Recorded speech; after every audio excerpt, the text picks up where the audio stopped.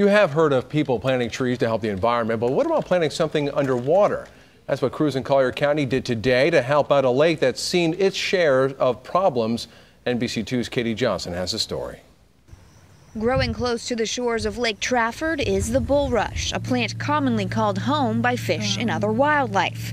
But these plants didn't just grow here on their own. It's a tedious job done in about 2 feet of water, right beside some scary neighbors.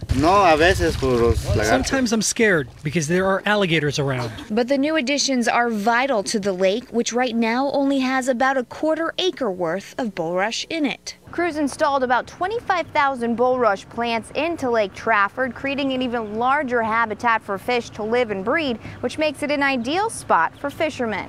Blalock, also known as Bubba to locals, has been guiding airboat tours through the lake for years. He says Lake Trafford's been through a lot in that time after getting taken over by an exotic plant species that ended up choking and killing many fish. But with 3 acres of fresh new bulrush, there won't be a lack of oxygen in here.